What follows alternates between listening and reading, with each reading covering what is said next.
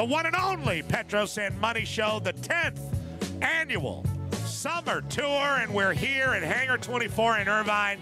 A lot of beautiful people here, and it's absolutely wonderful. Happy Father's Day to each and all of you.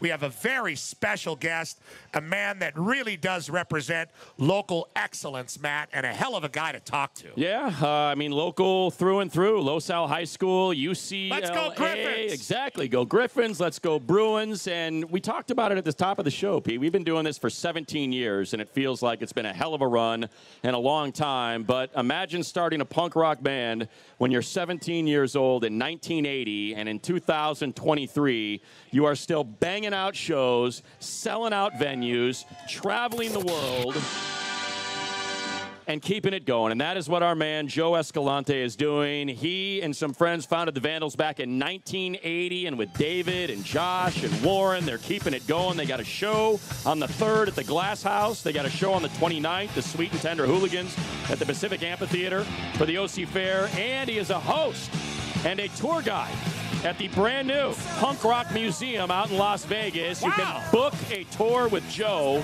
July 20th to the 23rd. On top of all that, P, law degree, used to host the morning show on Indy 103. I remember that. Absolutely. Yeah. And a former TV executive at CBS. I mean, my God, a renaissance man when it comes to the world of entertainment. It's Joe Escalante on the Mountain View Chevy Celebrity Headset.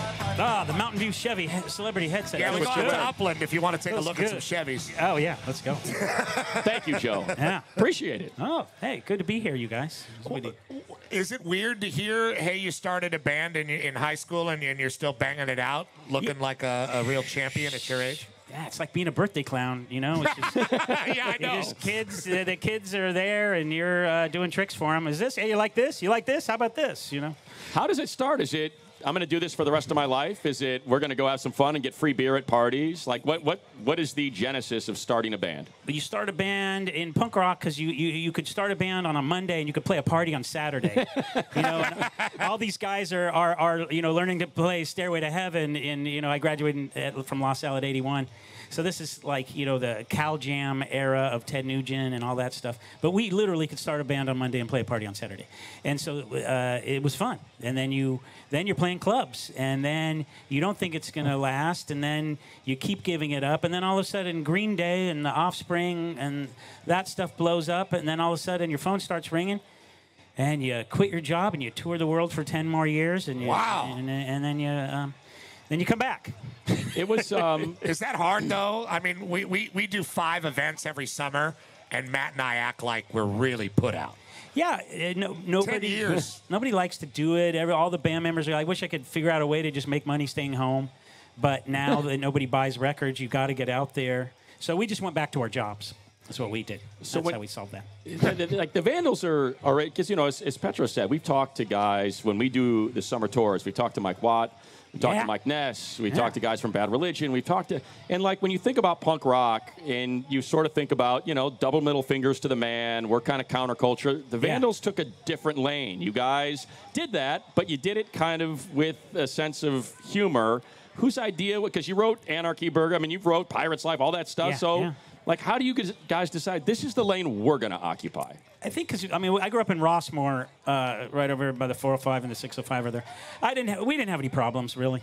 You know, the Clash, yeah, and the Sex Pistols, they had problems, so they're singing about social issues, and we didn't, you know. So we liked Devo, we liked the Dickies, we liked the Toy Dolls, we liked these funny bands, so we just kind of stayed in that lane because what am I going to do? You know, grow up in Orange County in the sunny, you know, the family that loves me in Rossmore and write political songs. Yeah. Rage Against the Machine did it, but that's true. They did. The mean streets of Irvine is where they came from. from. Hey, this is a tough place. Look at this business park. I got a switchblade in my hand right now to defend myself. Joe Escalante is with us, the great bassist for the Vandals, founding member, and a TV executive, and we will get into that in a little while because we have deep interest. Oh, big time. Deep interest in the paranormal, Joe. Oh, yeah. So we will get into that. But does it, I mean, we do a stupid sports talk radio show. You've been here long enough to realize that. And we're always dumbfounded at the people that relate to it and come out. I cannot imagine how that must feel globally from a band you started at Rossmore. Down the street, that's down the street from the racetrack, Yeah. quarter horses on a Sunday night. Right. What is that like? What is one of the weirdest places you've been where the crowd, they relate to you guys in a way that is just unexpected? Well, you brought up Germany earlier, I remember, and Matt did. Yeah. that was always weird. That's like you go there and you're happy that they know you, but then the interviews always start with, "So your new album is junk, and so, how are you feeling about this right now that nobody likes your new material?" So Very straightforward. yeah, that's how they are. But we played all over the world. We played in Afghanistan. Well, I was going to say that. Yeah. We played in Iraq for the troops. You can't put a price on it. The things we've been allowed to do, and we're still allowed to do it, but we do it in a way where we just kind of keep our jobs and do both. Because when you get old, do you really want to be singing and dancing on stage? A 60-year-old man. Here we are. I don't know. Yeah. Do you? It's like you're like a frog in the boiling pan. Like pretty soon you realize. This is how it ends. You've been in this band. You're 60 years old. Right. What happened? All of us know Christine Fung really well. Yes. And I got to meet David Quackenbush, your lead singer, through Christine long time ago, 25 years ago. And I remember sitting at a dinner. I'll never forget. I don't remember what show we were going to at the Troubadour, but we were sitting at Dantana's, and he was talking about, I think we're going to go play for the troops. We're kind of trying to figure out if we're going to do it or not. It was before you went to Iraq, and I think it was 2004, right around there. The Christmas of 2003, New Year's Eve in 2004. So, wow. and I remember it sounded like it was something you guys were really trying to sort through and figure out. So when that's kind of offered to you, or you're thinking about it, how do you kind of go through going to a war zone and playing a punk rock show? Well, Dave, our singer, he always puts it in perspective for you, and he goes, the war was on. It was on. Right. It was as heavy as it ever got in 2003 to 2004, and he just said, "We might die, but what a great way to die." And that's what you say. Like if you're flying in a plane that's being flown by Dexter Holland from The Offspring, right? You might die, but what a great way to die. Exactly. And so, we went and we did it, and it was crazy. The war was going on, and but I will tell you, the most important thing I feel I've ever done is gone there to cheer them up during the holidays when they have a lot of suicides. Finally felt that I'm playing this music for a reason, because we already talked about our lyrics. We're not changing society. But there, for a brief moment, we felt important, and I think it's the most important thing we've ever done. And it's a highlight of my whole life. Getting in a Black Hawk every morning and sitting in some field waiting for these. We'd wait for the Blackhawks to arrive. We'd get in the band in one, the gear in the other, and they'd fly us off to a forward operating base. We'd get out, play the show, fly back, go back to the Saddam Hussein International Airport. And the war is going on all around. The war's going on. You can hear it, you can feel it, and it was. But yeah, fantastic. And then we got boycotted all throughout Europe for doing it. It was a disaster in Europe. They hated us for it. And then we looked at each other. They said you guys were like pro-war or something? Yes, they conflated the two. I think the war, supporting the war and playing for the soldiers. Everybody in America knows you got to support the soldiers, whether you support the war or not. Right. Everybody knows the Vandals who write songs about like sandwiches and haircuts. Don't try to get a political message out of us. But they didn't understand that in Europe, and so we never really went to Europe again. And to hell with them. To hell with them. Yeah, exactly right. F them if they can't take a joke. Exactly right. There's so people that don't know, or maybe they do, but for folks that don't know, your drummer since like '89 has been Josh Freese, arguably the best drummer on the planet. Yes. He is a gun for hire in studios. He was just named the new drummer of the Foo Fighters. Is the story true of how you found Josh Freese? But first of all, best drummer on the planet. He's not even the best drummer in the Foo Fighters. Yeah, exactly. Right. Right. I told that to Dave Grohl, and he lost it. He just lost it. I love that. Then he used it on stage the next night. You stole my joke, Grohl. I'm sure Freeze was thrilled. Hey, Blink-182 made a career out of it. You Right. know, so. My material is out there for everybody to take. But yeah, we found Josh at Disneyland in the Tomorrowland stage. It comes out of the ground, and we went and tracked him down, and we got him in the band, and he's been in the band for about 35 years, and then we let him go and play, whether it's with Sting or Devo or Perfect Circle, and now the Foo Fighters. So we're very happy for him because we think he's in the greatest touring recording rock band in the world today. Is probably the Foo Fighters, and he is perfect for the job. Wonderful we're happy stuff. for him. So like word spreads like, hey, there's this drummer at Disneyland, and the stage comes up from the ground in Tomorrowland. You got to see him. He's going to blow your mind. We had annual passes. So Quackenbush and I had annual passes when they cost $125. So that's really how you found him. Yeah, with no blackout dates, and we would go see that No guy. blackouts. Yeah, think about it. It was like a dream. So we hunted him down, but and in those days you could talk to a young kid at Disneyland without getting arrested. That's before everybody had the vests and the Disneyland gangs. Yeah. Right. Oh God, don't Yeah. get me started on those. Geppetto's Angels. What? Yeah. The Speedy Gonzaleses. Wait, wrong studio. Sorry. They bought it all. Yeah. The great Joe Escalante. This guy's unreal and a fun guy to best. talk to now. He does some really, really interesting work in television. He's a TV executive.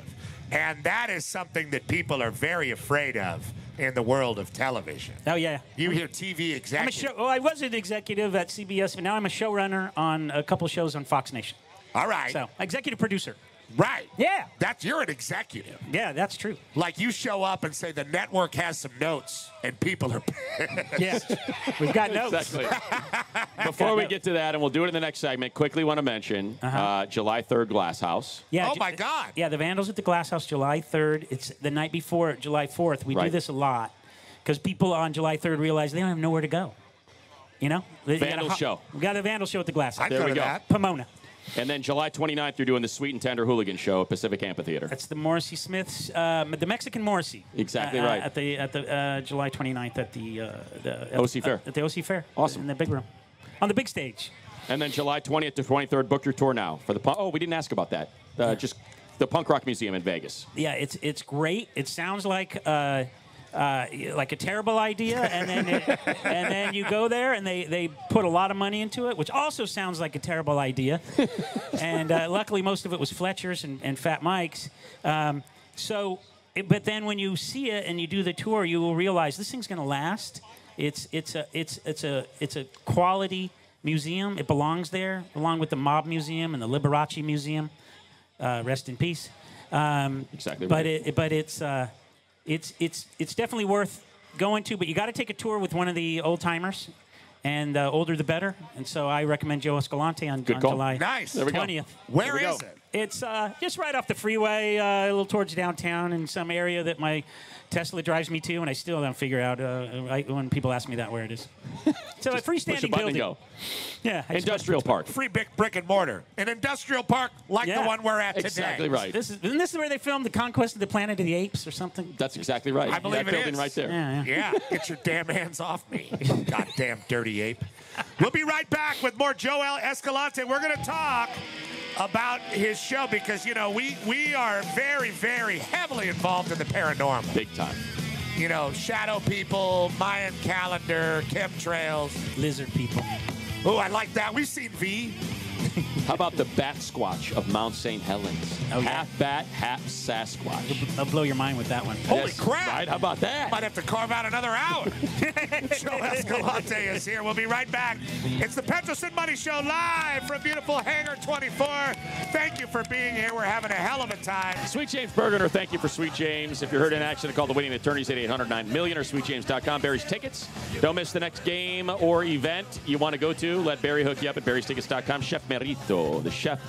The spice is in the container, but the chef is in you. Did you give anything away during the last break? I did, and I was talking to Joe. Up here chopping it up with Joe Escalante. That Exactly. upset the Safari guy there. Safari drape. Yeah, is the what that safari is. drape on Justin Herbert. What was the name of the song? I've Ape got an drape. ape drape. Ape drape. Yeah, the Joe, Vandals cover. how all old were you when you parts. wrote the song? Ape drape? Yes. I was 35 or something like Writing that. a song about mullets. Yeah, Just kind yeah. of going through the bullet points. The heights of maturity. Not funny. Not fun, not funny. But You you got know a what? couple of guys in Very their catchy. 40s in flight suits up Yes. here, Joe, and Exactly. we're not playing in Iraq either. Exactly. The great Joe Escalante from the Vandals is here. Yeah. Also, a huge television exec type, and what we're most interested in is that he's the writer and producer and showrunner for Alien Abductions with Abby Hornacek, Jeff Hornacek's daughter, who used to touch his face, and then Monsters story. Across America on Fox Nation. Which we're really With excited Casey about. Hosmer. Yeah. Eric Hosmer's wife. We Right. love Hosmer. Yeah. Now, this is important to us because it goes along with something we like to call here, because we're the Petros Money Show, PMS. PMS, as you are familiar with the Art Bell Show of yesteryear. Yes. Coast to coast. To talk to PMS, call the wild card line at 866-987-2570. the first time caller line is 866-987-2570. to talk toll free from east of the Rockies. Call 866-987-2570. from west of the Rockies. Toll free. Call 866-987-2570. Send PMS a text message anytime. at 9. From the gateway to the west, this is PMS. Coast to Coast AM with Petros Papadakis and Matt Money Smith. Now, a TV executive will make something about something that they're not that interested in. But I'm sitting here thinking that you're pretty into the coast to coast stuff, Joe. This is a This passion. floats your boat. Like you like This this. floats your boat. You're into this like we are. Yeah, I was, I read all the books when I was a kid, and then I wrote for Ancient Aliens for 4 years. Come on. And then I sold my own show to Fox Nation, you know?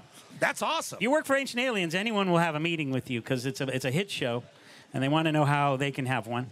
So, yeah, that worked for me. So what do? You walk into Fox Nation, you say, I got Hosmer, and we're going to bang this out, and they buy it. They bought something else, and then they called me back and said, hey, put a pin in that. Casey Hosmer wants to do a show about monsters, and then pitch us that. And then you go back and you write something that she will like, and then see if they'll buy it. So that's what I did with the monsters. And then later they said, oh, you did pretty good with monsters. What do you know about alien abductions? I go, I know everything. Everything. Everything. I mean, what are you going to say? Well, couldn't an alien abduction also be considered a monster to a certain degree? Yes, they are. There's monsters. These aliens, if they exist, to me, are demons. So they are monsters. Okay. We should not be friends with them. Yeah, I don't like it. No, we shouldn't baptize them. Shouldn't Nothing. make deals with them. No. No. Well, their technology is far superior to ours. We're having enough trouble with freaking ChatGPT and AI right now. What the hell are we going to do with aliens? Yeah, well, you just gotta. Yeah, so don't make friends. I wrote these down. Okay. Sound advice from the bassist of the Vandals. I don't know if you want to. I don't know if you want to call this an elevator pitch or Okay. a summary, but walk us through the Provo Bigfoot. The Provo Bigfoot is part of not really Mormon theology, but it is a Mormon tradition that there is a Bigfoot. The monster is Cain from the Bible, and he roams around. He's doomed to roam the earth The mark of the beast. to pay for his sins. And in Mormon lore, they at some point he turned into Bigfoot. Oh, okay. So it is a Mormon Bigfoot. Makes sense. Yeah. And All right. he's in Provo. And he's in Provo, which is where they train the missionaries. Right. And You don't want to be in Salt Lake. You want to have a little bit low key. yeah. A little bit low key, but big enough town. yeah. How about the Sarasota skunk ape? Oh, the Sarasota skunk ape. Okay, there's a skunk ape, and he's in the swamps of near outside Sarasota. How did he get there? My theory, which was substantiated by many experts in that in that episode, was that the train it is the winter home of the Barnum and Bailey Circus, is Sarasota. So the trains are coming in constantly, and they crash. Okay. So a train crashes, the sideshow oddities run away from their cruel masters when their cage breaks open, and all these wild beasts, and they all hide in the swamps And that's my theory of how the skunk ape was made. So they mate. They mate, And then they produce From the skunk ape. a circus accident. yeah, The circus oddities sex. of the circus and a wild animal. Yeah, And I create don't. I don't like to call them freaks. No, understand. Yeah. Oddities. Right. Yes, That works. Yes. The Chivo Man of Santa Paula. Oh, I'm interested in this. Yeah, Chivo Man is really called the Billy Whack Monster, but the network wouldn't let me call it the Billy Whack Monster. We'll because, let you do that on AM radio. Yeah, it was. Well, it was tied to a family that's still alive, and it creeps around their dairy and their property. So a lot of people go looking for it now. It's in Santa Clarita. Okay. Oh, okay. So if you look up Billy Whack Monster, you can go and harass these people. It's in Awesome Town. Yeah. Exactly right. Yeah. So what does he do? He walks to Magic Mountain. He has an annual pass. And he throws rocks at cars. Sounds like every 8th grader in the Santa Clarita area.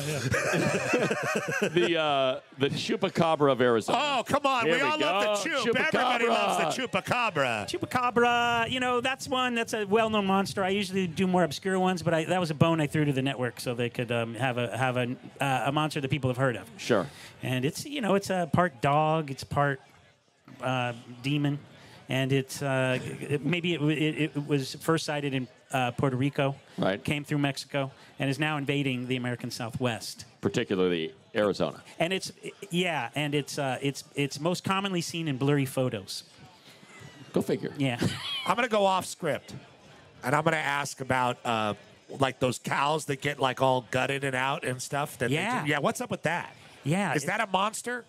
I think those are alien. The best guess is they're aliens, which is a pretty bad guess because we don't even seen any aliens. So the best guess is something we haven't seen. Right. That's a mystery. That's above my pay grade. I don't know. Wow. Don't know what it is. You know what's not above your pay grade, Joe? What? The Bat Squatch of Mount St. Helens. Oh, the Bat Squatch. He's part bat and he's part Sasquatch. Does he fly? Yeah, he flies. And there's a kid that saw him. It's a pretty credible story. We went and interviewed. That guy wouldn't talk because it ruined his life. And so Is that right? Yeah, we talked to his mom and the reporter that reported the first story in like the early 80s of the sighting of the, it's just a big bat squatch with a Sasquatch with wings. The theory that I developed is, why is it there? I'm just always trying to find out. Why Sure. is it in this town? Mount St. Helens eruption. Okay, volcanic. Wasn't seen before that, so the hole in the hollow earth opens up and the bat squatch comes It out. blew out of the Makes earth. perfect Yeah, sense. yeah. Makes perfect sense. So we got a guy with a book this thick on the hollow earth, and we Right. just He's like, oh, yeah, Bat Squatch, no we- doubt. Yeah, we worked him to get all the secrets, and Abby Hornacek got to the bottom of that. Well, mystery. she's good. She's Yeah. good that way. When the next season of one of these shows comes out, will you come back and promote it?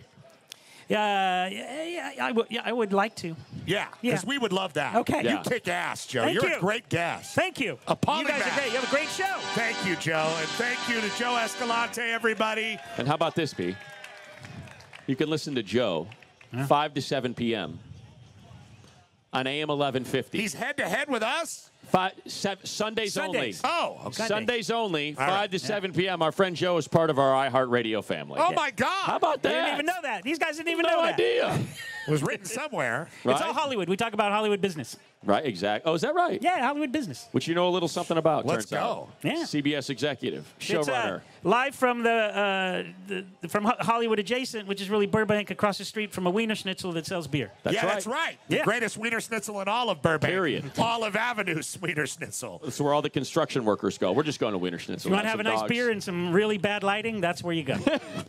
Fluorescent lighting. Raise a glass to Joe Escalante, the Vandals. Thanks, guys. The And best. so many wonderful shows, but right now, Alien Abductions with Abby Hornacek and Monsters Across America, Fox Nation. Fox Nation. And go see him at the Glass House July 3rd. Yeah, tickets on sale now. You better be doing a Christmas show this year. Every year. Damn right. Every year. Thanks, guys. Thank you. Appreciate you, Joe. We'll be right back, Matt. Irvine has sent a representative to the show.